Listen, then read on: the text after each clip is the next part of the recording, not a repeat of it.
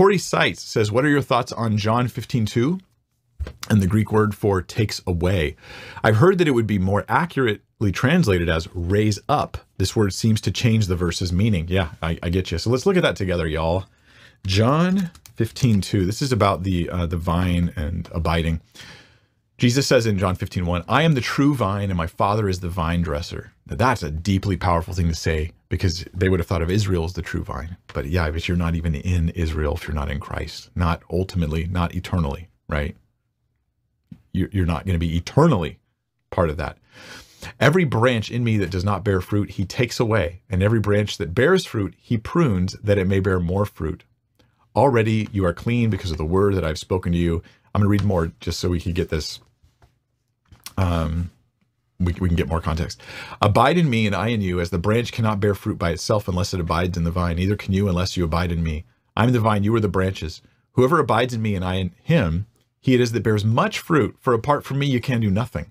If anyone does not abide in me, and he is in me, he is thrown away like a branch and withers, and the branches are gathered, thrown to the fire, and burned. If you abide in me, and my words abide in you, ask whatever you wish, and it will be done for you. By this my Father is glorified, that you bear much fruit, and so prove to be my disciples. So the idea is like, yeah, if you abide in Jesus, you'll bear fruit. You bear fruit, you're proving you're really his disciple.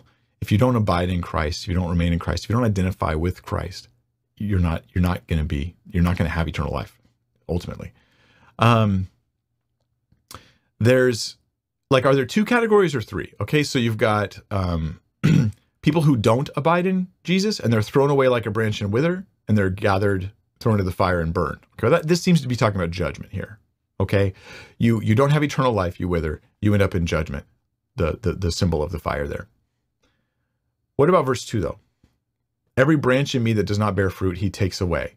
Is that the same as the branch that doesn't abide in him? Because there are branches in him that are not bearing fruit. Is that the same as a branch that's not abiding?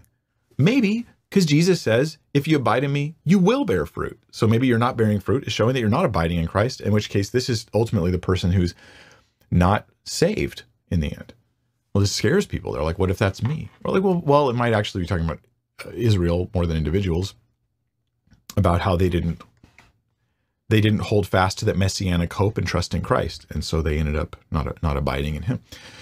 Now, some say this phrase takes away could be translated differently as like pruning. I wonder if we get a translation that actually does this.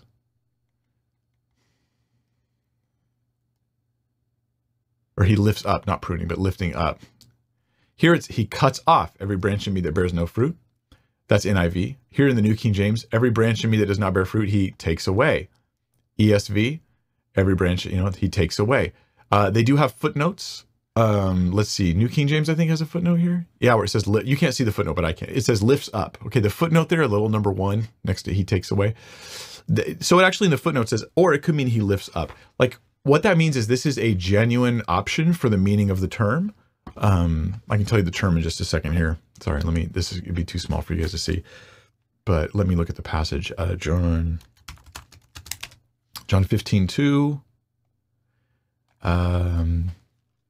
Ere, it comes from arrow, or iro, excuse me, iro, and it can mean to raise up to a higher place or a higher position, to lift up, to take up, to pick up. Okay, that could be a positive thing. Could be talking about stones. We're lifting up stones. We're raising them up like you're doing a building thing.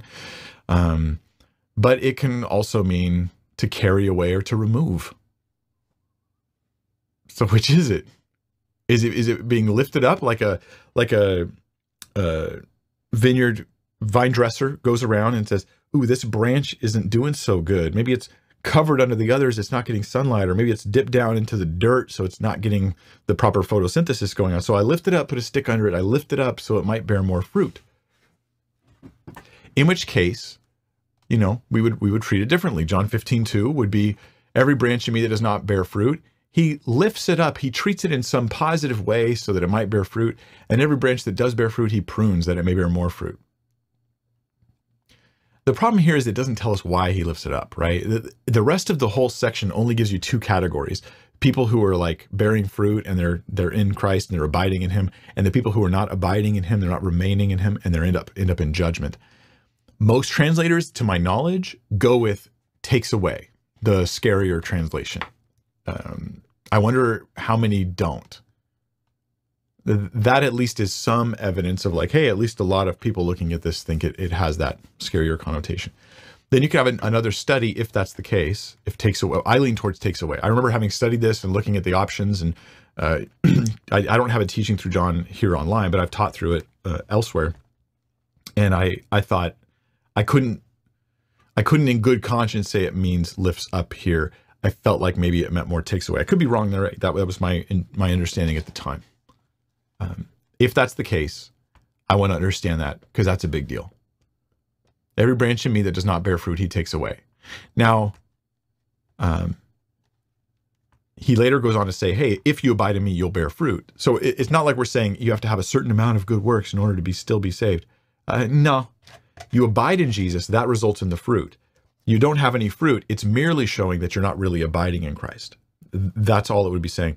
This is enough to say that there are such things as people who claim to be Christians that aren't really Christians, and the only outward sign of this is their lives, the lifestyle they live, and that demonstrates that they're not really abiding in Christ, because if they were, they would bear fruit.